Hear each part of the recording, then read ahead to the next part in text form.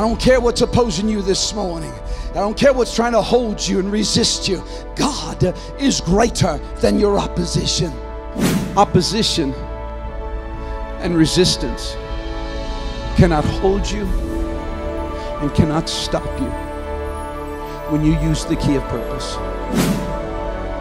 No, they are going to be the ones who will see a God manifest himself and glorify himself in a place, in a locale, in a location where he chooses to move because someone prayed unto him.